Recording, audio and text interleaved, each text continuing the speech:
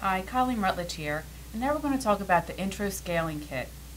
The intro scaling kit consists of the autoclavable case and lid, and of course the handpiece, and the 3 wrenches and the tips, the number 1, the H3, and the 10Z. Now I'd like to demonstrate how to put the tip on the handpiece with the color-coded wrenches.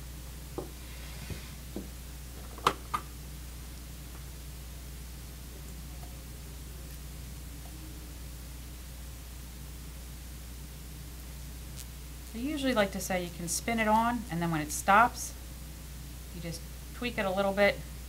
Watch when you take the tip wrench off so that you don't damage the tip.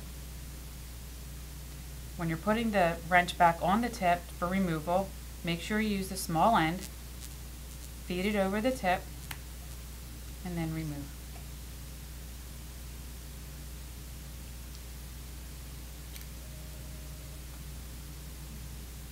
Hi, Colleen Rutledge here. We're going to talk now about the number 1 tip.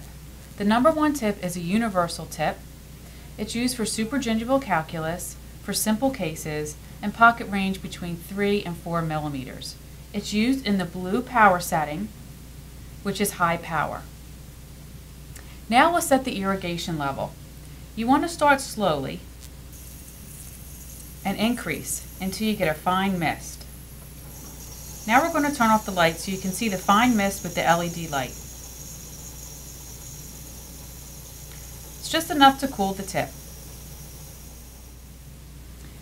Now we're going to show you the number 1 tip in action. As you can see, we've just got that fine mist. We slowly go back and forth with sweeping motions. We work from the coronal to the apical portion of the tooth. You can actually roll the tip as you would your instruments. And look how easy it is. We're using the last 2-3 millimeters of the tip. And slowly and methodically with sweeping motions, just taking away the calculus, the biofilm.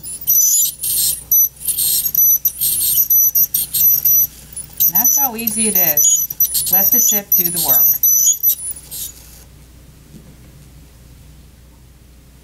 We're now going to demonstrate the H3 tip.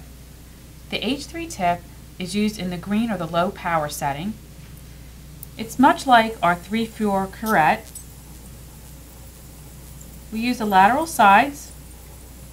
You can notice how quiet and how much less water there is. You want to go from the coronal portion of the deposit and work apically.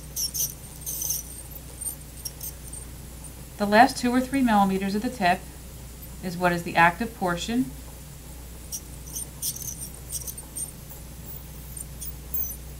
You can roll the tip when going interproximal. You can see how the lavage just flushes out the debris. Let the tip do the work.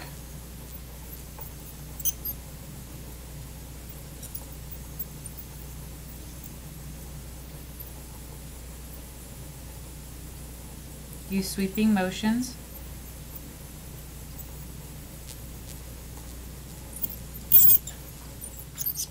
I'm now going to demonstrate the 10Z tip.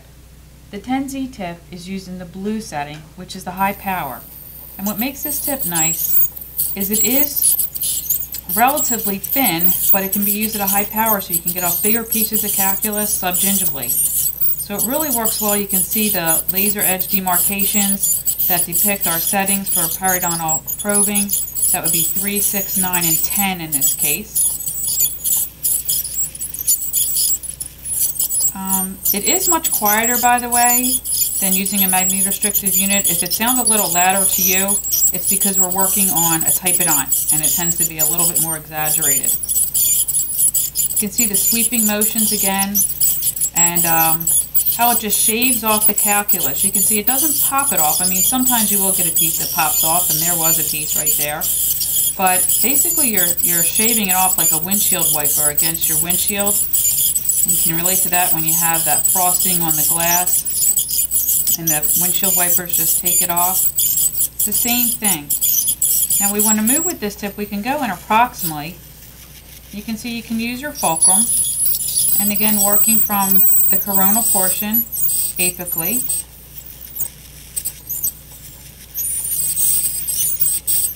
Just let the tip do the work for you.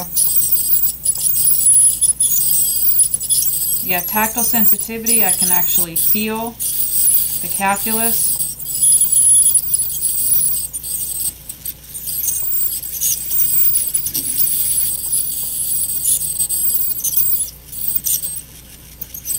I'm going to make sure you get to the line angles.